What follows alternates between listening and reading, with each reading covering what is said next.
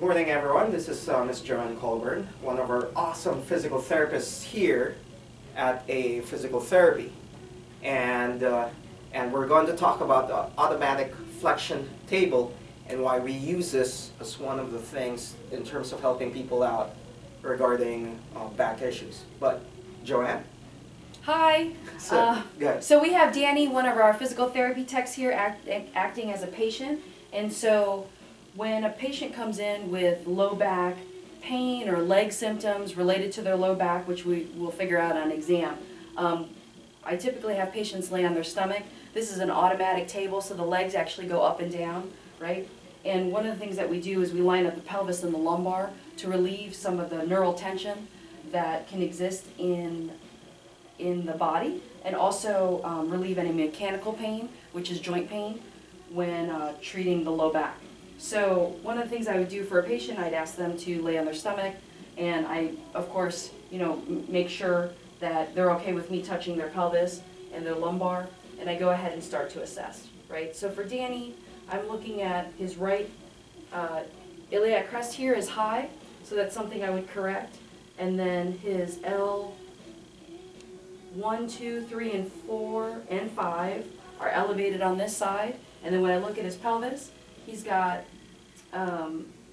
the left sacroiliac joint looks like it's a little bit lower than the right, but we got to check that on the table. So I'm going to turn this machine on, and what you'll see is that the legs go up and down. So it's a great way to assess for dynamic joint dysfunction versus just static joint dysfunction.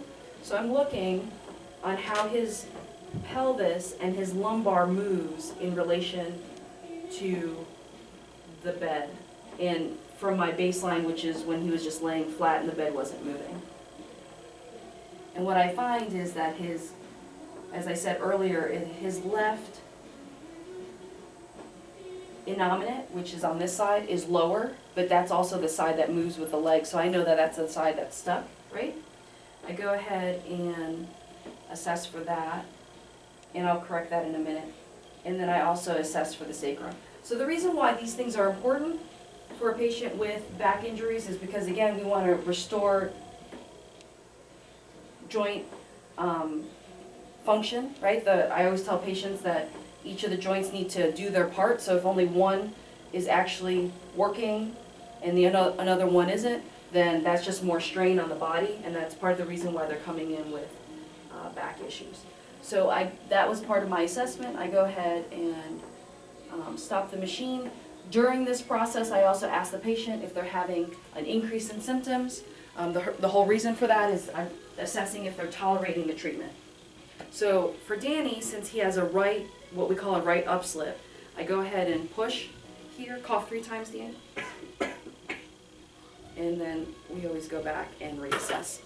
And so that's one of the ways to correct that joint dysfunction. That basically means the right L5 is stuck on S1. So it's an easy way to correct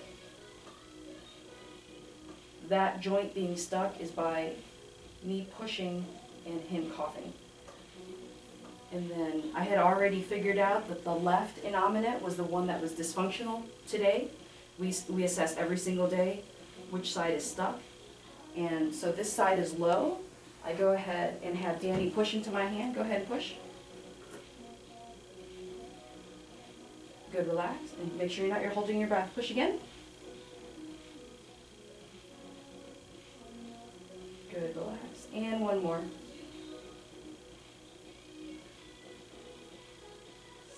Good, relax. And then I go back and reassess.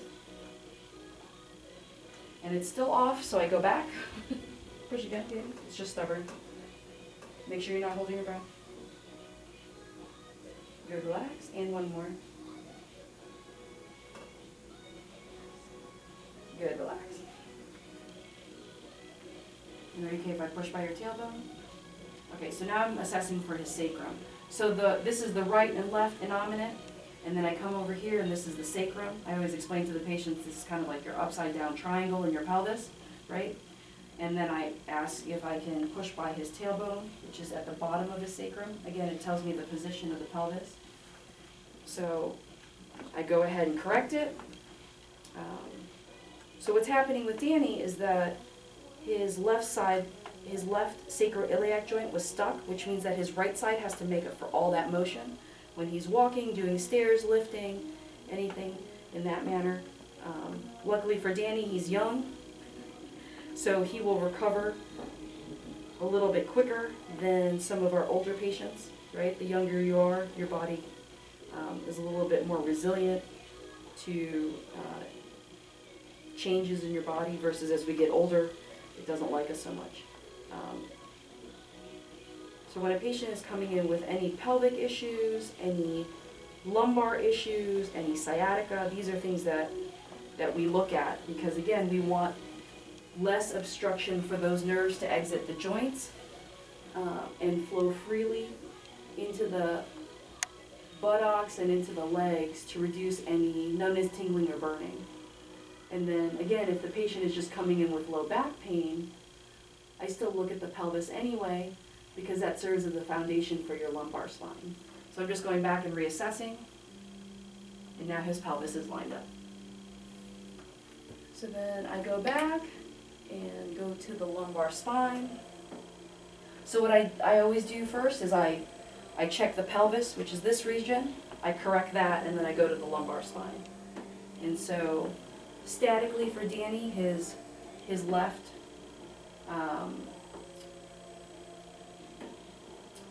so his left side of his lumbar is actually sitting, when the table is in neutral, it's actually sitting low, but then when the table goes up and down, it actually depresses even more.